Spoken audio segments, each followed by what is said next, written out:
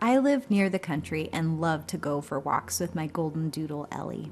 One day I looked up and I saw a great big hawk dipping and turning through the air. He was trying to shake off this tiny little bird that was diving from above and pecking the hawk's back. I figured out that the little bird was trying to protect her nest, and she was winning. Watching that little bird take on her predator for the sake of her babies got to me. You guys, our friends, our families, our marriages, our children, our nest has an enemy called Satan.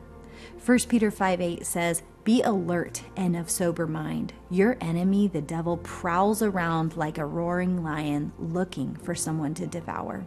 And even though that seems big and scary, and we can feel small against his attacks, we can have courage because our God is with us, and we know that Jesus came that we may have life and have it abundantly.